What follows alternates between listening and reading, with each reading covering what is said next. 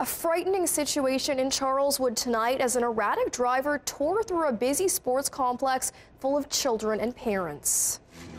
Brendan Gladue captured this video as a silver car tore through the skate park at Varsity View around 8 this evening and drove right into the bowl. Several witnesses tell CTV the car ripped through playing fields filled with dozens of soccer and baseball players and spectators.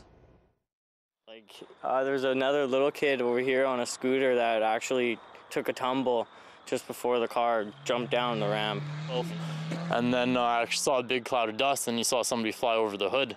And then the whole baseball team started throwing baseballs at him, and he just cooked it, cheesed it out of there. Came, chased some baseball players that were on the baseball diamond, hit one of the baseball players apparently, and then it raced down Fairmont and jumped over the tracks just as the train was coming. So it was very scary.